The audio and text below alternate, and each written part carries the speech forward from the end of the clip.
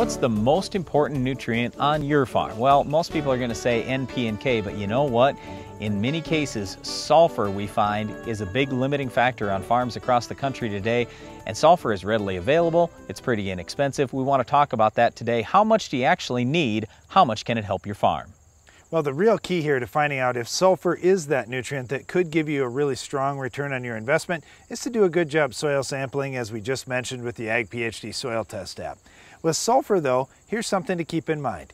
It is one that can move around in the soil. Much like we think about nitrate nitrogen, sulfur is one of those nutrients that if you get heavy rainfall and you have lighter soils and lower organic matter levels, it can move a little deeper in the soil. So if you're doing some deeper soil samples for nitrate, this would be a good time to look at your sulfur levels as well. And when Darren says sulfur levels, what we're talking about, just like with nitrogen, well, not all nitrogen leaches. You've got ammonium nitrogen that doesn't, nitrate nitrogen that does. Well, in this particular case, elemental sulfur in a lot of cases, that's not going anywhere, but sulfate is. So you got to take a look at what you're applying for sulfur and how that is going to move a little bit. One point of confusion for many farmers is that, well, sulfur is really important for corn, but not as important for other crops. That's the wrong way to look at it. Sulfur is a required element for all crops. So take a look at the Ag PhD fertilizer removal app, type in your crop and your yield goal, and you can see what level of sulfur your crop is going to need. So it's important not only for the grain, but for the stover portion of your crop too. So your crop is going to pull quite a bit of sulfur out of the ground, and it is going to use some of it in the manufacturing of the grain. Yeah, just to give you an idea here, I just pulled up the Ag PhD fertilizer removal app on my smartphone.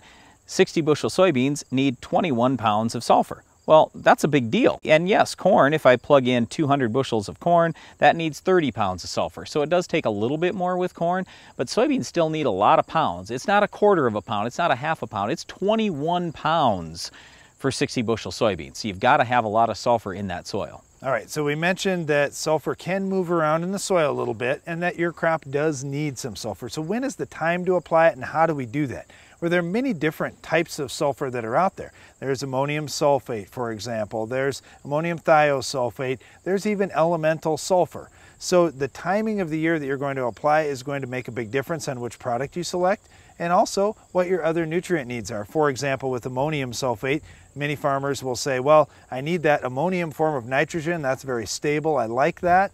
And I can also meet some of my sulfur needs by doing it at the same time. When we talk about elemental sulfur, the additional benefit with elemental sulfur is it can lower soil pH. So we've taken soil pHs of over 8 and brought them down to under 7 with one application of elemental sulfur. It absolutely can be done. It might take quite a bit. It might be a little bit cost prohibitive, but the point is elemental sulfur absolutely can lower soil pH. So with sulfur, you may apply it several times during the year, much like we're managing nitrogen. In fact, for corn farmers, many corn farmers will put sulfur with their nitrogen, and as they're spoon feeding nitrogen out there, spoon feed the sulfur the same way and at the same time. In most cases, what we would like to see in terms of sulfur in the soil test is 20 to 80 parts per million, somewhere in that range. It's a wide range, I know, but the big thing is that you're not having sulfur deficiencies out in the field. Now, if you start to see some yellow spots in your corn or any crop that you're raising, do some plant tissue analysis. Sometimes you can mistake, hey, I think it's a zinc deficiency. Nope, it's a sulfur deficiency. You're going to see yellowing on the top leaves on the plant, and that's where you say, oh, hey, that's probably a micronutrient or sulfur, but just do some plant tissue analysis to make sure you know what you've got. Having good sulfur levels is important for crop production, but unfortunately when you raise your sulfur levels, oftentimes you have more weeds, so we'll show you how to stop our Weed of the Week coming up next.